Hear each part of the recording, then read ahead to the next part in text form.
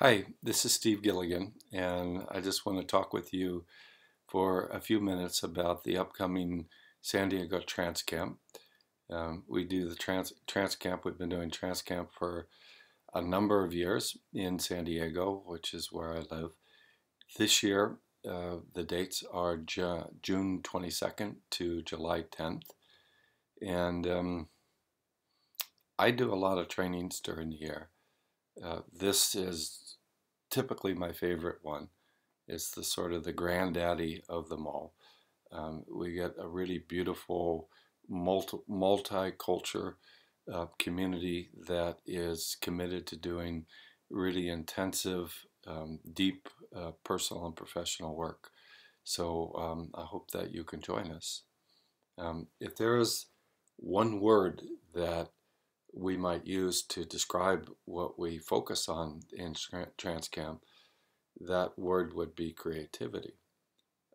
How to be able to create a great life, how to create really good personal relationships, how to create a really fun and rewarding and successful professional life where you can really make a great contribution to the world, how to create a really good relationship with yourself, with your body, with your memory, with your sense of your future, with your own mind, if you will, so forth and so on. When you look at different models and different descriptions of creativity, this underlying shared pattern that you'll find is that creativity is this conversation between two worlds. On the one hand, you've got the creative unconscious, this place of infinite possibilities, this place where everything is there. There are no limits. And on the other hand, we've got the conscious mind, which is connected to the rules, the regulations, the patterns, the constraints of the external world, and knows how to be able to translate things from one world into the other. So you need both in terms of leading a creative life.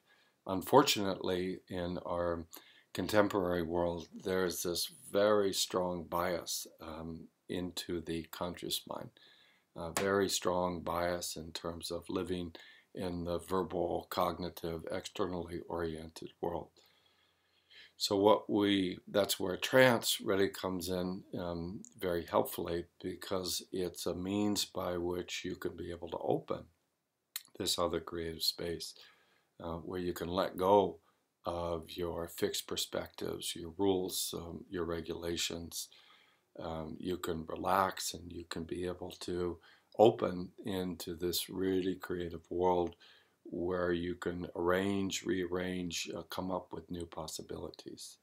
So that's what trance is really for. Traditionally, the conscious mind in trance is held by an external presence, i.e. the hypnotist. What we do in generative trance and what we've developed in generative trance is this way for the conscious mind, a person's own conscious mind, to be in this state of mindfulness and to be present within the trance space in a particular way, so that you truly do have the best of both worlds, and you truly do have this creative conversation that's going on within each person. So that's what we focus on in Trance Camp, is how you can develop that, how you can develop it in yourself and how you can develop it in others, how you can use it to really make a positive, profound difference in many different areas